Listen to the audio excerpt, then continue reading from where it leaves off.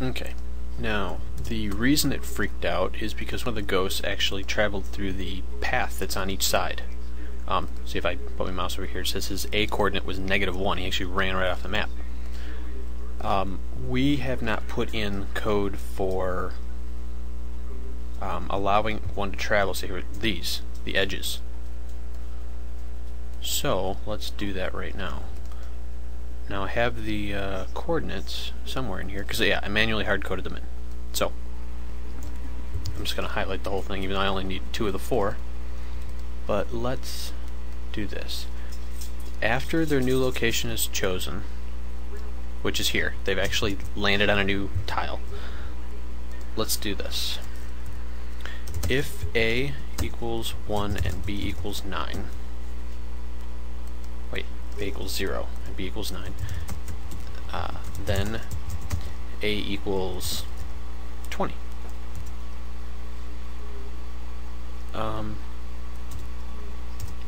Yeah, you know, this could have some problems, but let's try it.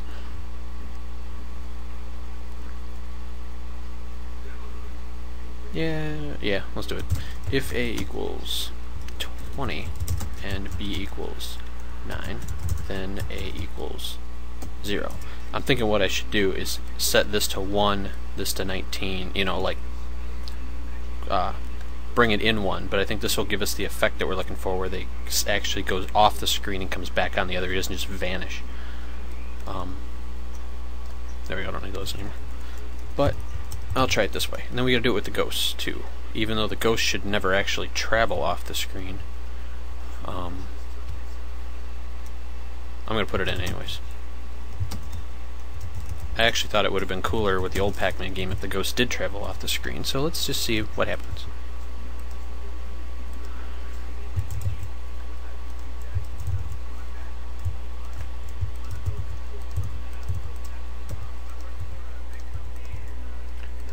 Later on, if I think about it, I'll probably change it so that the ghosts can't run off the screen. But let's see.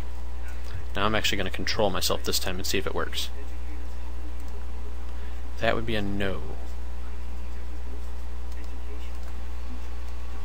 Alright. Fall back to plan B.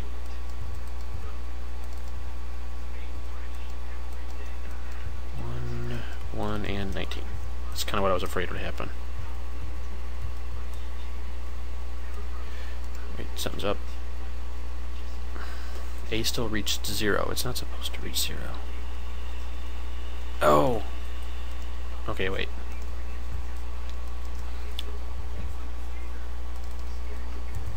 Let's try that. Yeah. I need to set back to 0, back to 20. I need to set the D2 for this, which of course I cannot remember what it is. Okay.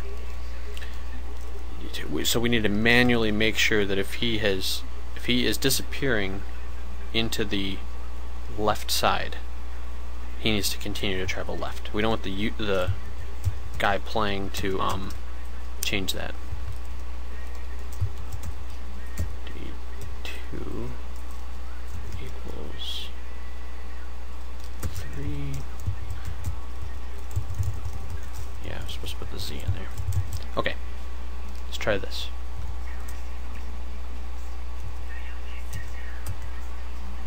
Hey, it works. Look at that. See if I can run back through. Yeah.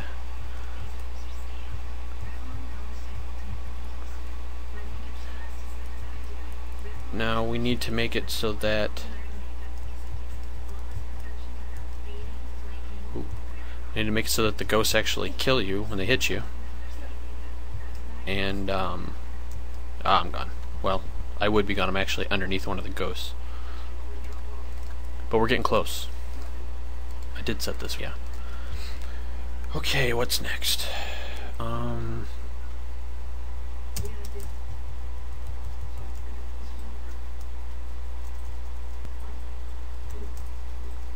know what? This section here, should be below this.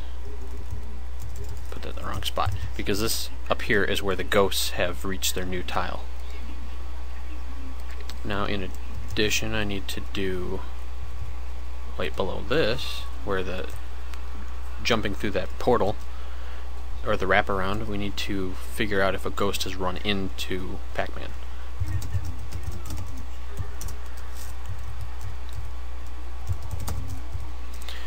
If GA equals A and GB,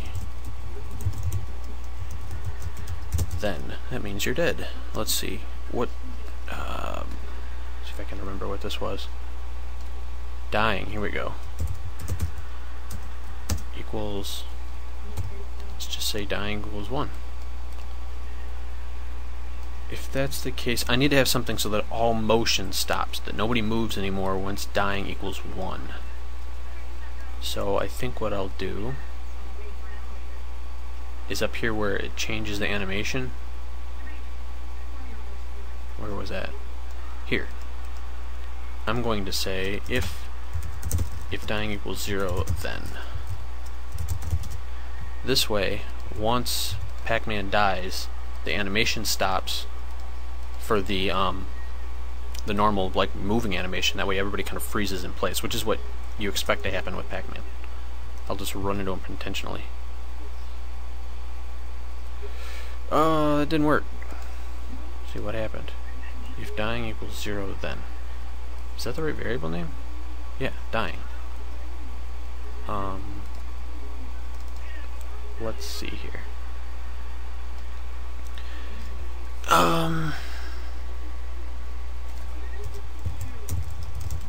Let's just put a message box just to see if I do in fact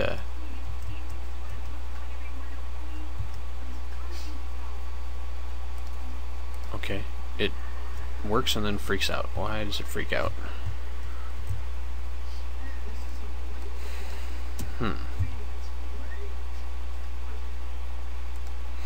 I also did notice that there was the issue where if I'm running in one direction and Ghost is running in the other direction, we may not actually land on the same tile at the same time. So I need to put in some kind of condition for that, but that's not a priority right now. How much time? 26 seconds, huh? Well, I gotta save the video anyways. Maybe have a second here and I'll figure out what it's doing that's causing everything to speed up. So, okay, I'm gonna save the video now.